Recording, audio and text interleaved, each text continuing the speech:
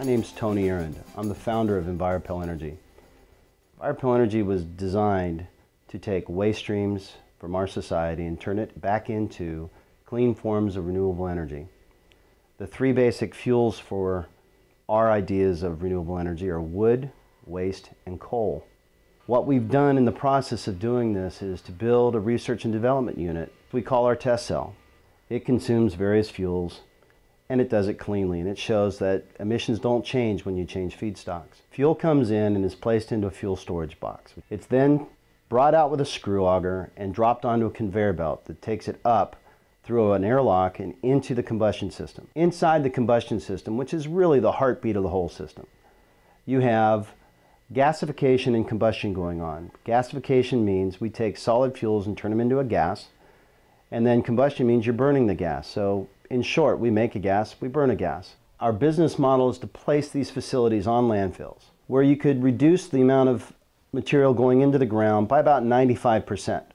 And you could actually mine the landfills and remove materials that have already been buried in the ground and minimize the environmental damage done by a landfill on a long-term basis.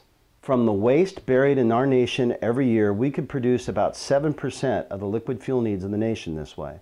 Using the biomass resource of the wood and paper industry, you could do almost half. But if you tackle coal, and you can succeed at cleanly burning coal and recovering the CO2 that goes out the stack today, you can make twice the liquid fuel needs of our country. To be able to say that we have a combustion process that makes heat, that doesn't emit sulfur oxides or carbon monoxide or significant amounts of nitrous oxides, is revolutionary. We no longer need foreign oil to fuel our country. And our country will run on a clean, renewable resource that doesn't have an environmental impact. Our company's business effort going forward, now that the test cell is done and the design and the development is for the most part complete, is to finish our first project, Kitty Hawk, which is a 1.5 megawatt system.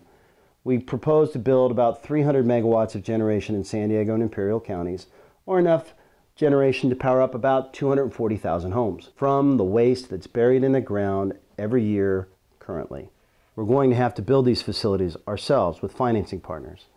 And we're going to have to operate them ourselves because there isn't anybody out there that can do it or willing to take the risk of doing this. We're new. It's a new concept. Nobody will take the risk. Not Wall Street, not our government, and outside of the shareholders that we have in our company, nobody else is either. If you like what we're doing and you want to be involved in what we're doing and you think you can help, please contact us. We'll be here to answer whatever questions you have, and we'll look forward to hearing from you soon.